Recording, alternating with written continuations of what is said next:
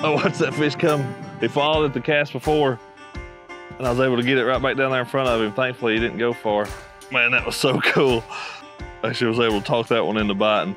You never really want to just pigeonhole a squarebill as being something you have to have, you know, a hard target to throw it at. They're really good for just getting in shallow water, you know, if it's a lot of hard bottom or even areas that are soft bottom with just the occasional piece of cover or structure or something. They're great for just getting in those areas and combing it, you know, kind of the same type of places you'd pick up a lipless crankbait or a bladed jig, and just a little bit thicker bill will do. Well, that fish knocked the fire out of it. So that was exactly what was going on right there. I was just in some of that grass, kind of popping it through there, and that fish triggered one of those pops. That was really cool. You see I've just got some stringy, you know, just kind of scattered out stringy grass here. And I'm just holding my rod tip up high and not letting that bait get its max depth. I don't want to do that right here because then it will just bury up in that stuff. I'm trying to keep it up, just kind of work it, you know, through the top of that grass and drive it around any of it that I'm seeing that I need to. But squarebills are, you know, they're the ultimate workhorse in my opinion as far as a crankbait goes. When you're fishing around a lot of cover, even heavy rock, you know, really snaggy, really hangy rock is a big deal. But when I think squarebill, the first thing that comes to my mind is wood, because that squarebill, the way it's designed, it just has the best deflection and able to come through a lot of that cover where you can burn that squarebill through there, trigger a reaction bite because you're just able to fish the bait faster in those heavy cover areas.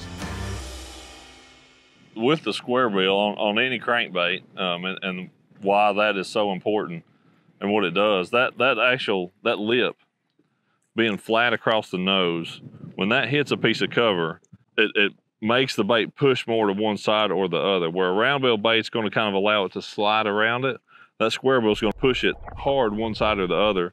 And that is why fish like it so much, to be honest, in cover, because it's going to make that bait fish or whatever they think that it is, it just looks that much more in distress. Like there's something wrong with it, there's something going on, and that fish is going to be, you know, going to be more keen to eat a bait that looks like it's a little wounded or something weird is going on with it. The Rocco, you know, it is, in my opinion, the best squarebill crankbait ever made.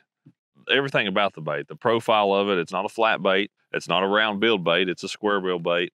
The base of this bait is still balsa wood, and that's what, you know, all the OG baits are, and I love that in Rapala baits in general. I love the fact that we work with balsa because of the natural buoyancy that it has and just the way that that bait acts. You're going to get that kind of action that you just can't get from a plastic bait.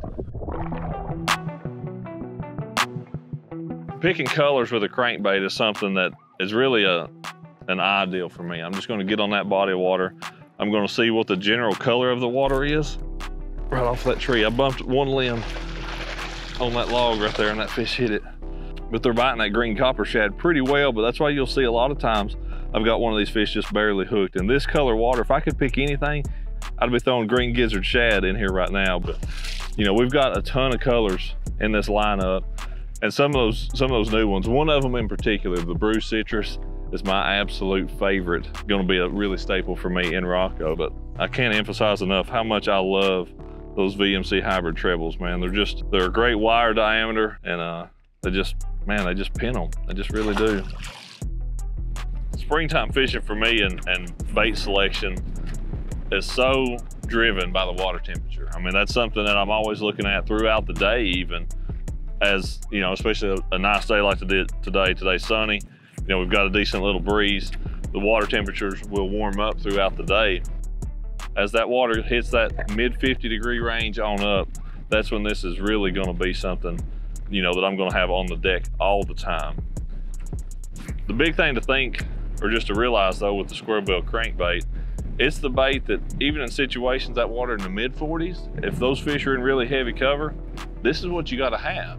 If the water's 75 or 80 degrees and those fish are in really heavy cover, this is what you got to have, because it's a bait you can actually present to those fish and generate a reaction bite out of them. You know, there's a lot of different things you can fish down through here, but with Rocco, I'm able to move pretty quick. I'm able to cover water, you know, and bring this bait right down parallel to that edge. We've got a good breeze blowing in here. These fish don't mind at all to run something down like that. It's a good reaction bite out of those fish. with any crankbait, but especially a square bill, I never do this. Throw the bait out and reel the bait back to the boat.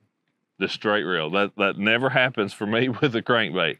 I'll throw it out there, I'm gonna reel it down, give the rod a little twitch, give it a little twitch, I may speed up, may stop.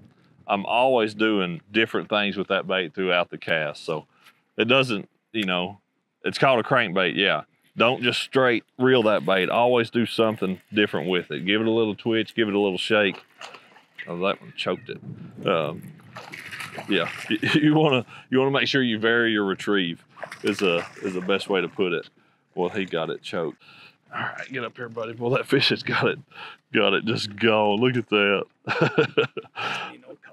That's when you know you've got a color that they are definitely biting. You're keyed in on the right kind of bait, and they are definitely eating it when they've got it like that.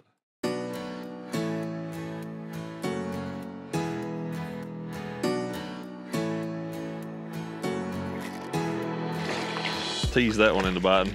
He had actually hit it the cast before, and then I saw him shoot back down. He had bumped it.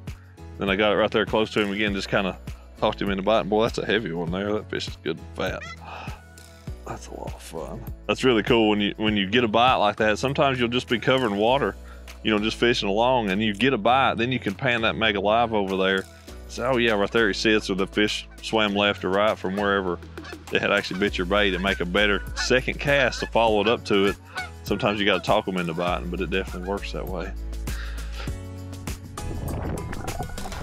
With Rocco and the way it's designed, I'm able to fish a lot of that heavier wood cover, so I can fish it pretty quick.